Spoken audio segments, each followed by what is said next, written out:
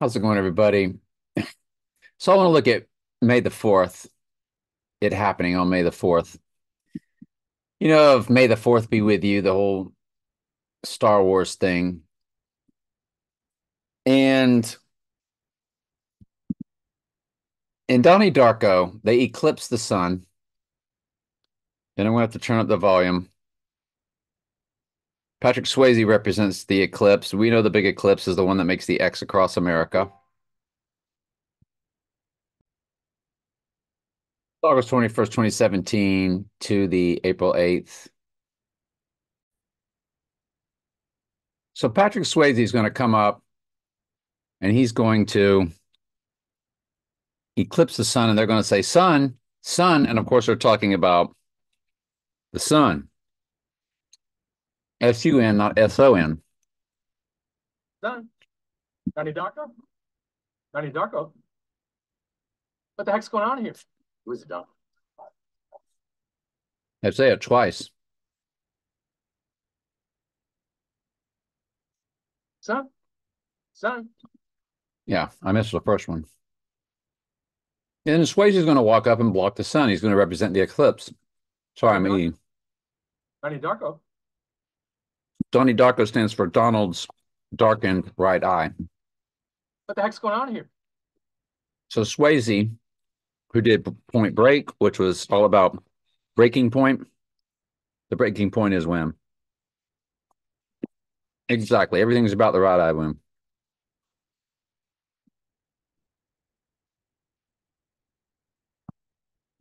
So,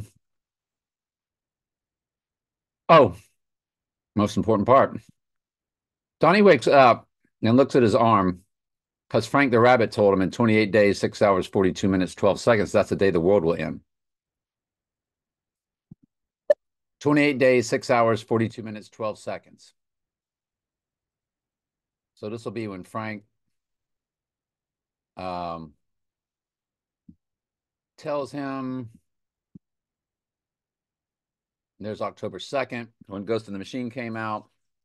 That was 1988 was Year of the Dragon. It's Year of the Dragon now. So was 2012 when they did their big ritual at the Olympics and The Dark Knight Rises came out because The Dark Knight will rise.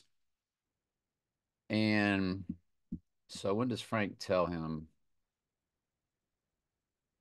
Let me find it for you.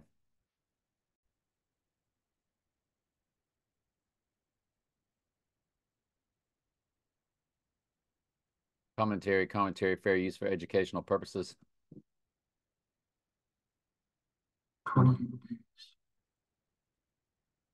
6 hours. And then he says 42 minutes, 12 seconds. Okay. And there, of course, is the right eye of Zechariah 11:17 of the Antichrist deadly wound. There's the rabbit, of course. We know all the world's a stage. The AI writes the script, sets all this up. Alec Baldwin did this on Saturday Night Live and literally said, I feel like I'm having a Donnie Darko moment or flashback. I forget the exact words. So you get the idea. Well, 28 days after the eclipse, which is what was written on Donnie's arm when he woke up, it's 28 days later. And there's movies called 28 Days Later and all that. 28 days after the eclipse is May 6th. Well, if that's the day the world will end, that means he spiritually rises on the third day. The Dark Knight Rises came out 2 days after the Dark Knight. Yes, 4 years apart, but July 18th to July 20th. So you see what they did there. He rose on the third day. It's a spiritual rising that the Antichrist rises from the abyss because he's simply just possessed by Satan. And he will be in hiding. He does not appear to the earth, has risen from the dead, fake risen, because it's a body double switch, fake risen until what is known as the abomination of desolation over there in that land where Jesus roamed. And 28 days after the eclipse is May 6th, happened to be the day my mom passed away. And I always look at personal ciphers, of course, because this is the Lord's work. The bad guys just carry it out. The demonic entities carry out what the Lord has ordained the exact day all this stuff will happen. God said, I create evil, I create darkness. I, the Lord, do all these things. Isaiah 45:7. Said he's even created the evil for the day of evil. Proverbs 16:4, which is the abomination of desolation. So you got May the 4th be with you would be the event day. Then he would rise on the third day or 2 days later, May 6th. That's 28 days after the eclipse. And Christopher Walken. Now, what takes place on May 4th is the Kentucky Derby. Kentucky has been beating Devil's Advocate University. They came and got Keanu Reeves, the Devil's Advocate. That Devil's Advocate is the Antichrist.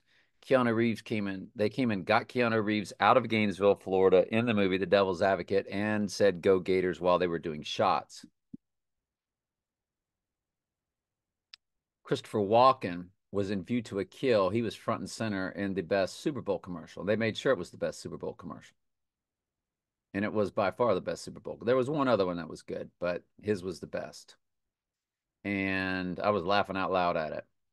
Why did they feature Chris Walken in the Super Bowl commercial? Because he's the villain in View to a Kill. View to a Kill's backdrop is all about horse racing, all about horse racing, all about horse racing.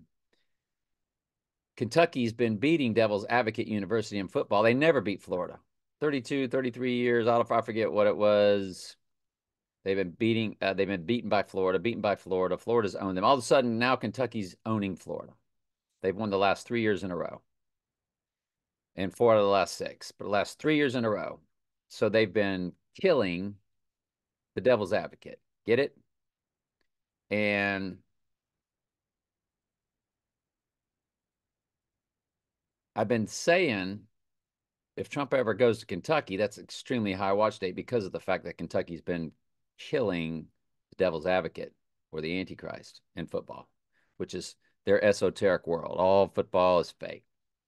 They've all got radios in their helmets. They're all listening to all the coaches on both teams. I guarantee you, both teams, both coaches, not only can talk to each other, but the players can hear both coaches, both teams talking. Everybody knows what everybody's doing. It is, and that's why I break it down at Telling Truth 3, the fake football. So you got Chris Walken featured in the Super Bowl commercial. There's Chris Walken in View to a Kill, which is all about horse racing. There's James Bond in View to a Kill, all about horse racing with a horse racing hat and all that stuff. And the Kentucky Derby is May 4th. Don't you just know Mr. Big's going to attend that? So that's a very high watch day. Very high watch day. Is there anything else? Let me think. No, I think that's it. Love you. I'll put this on all my platforms.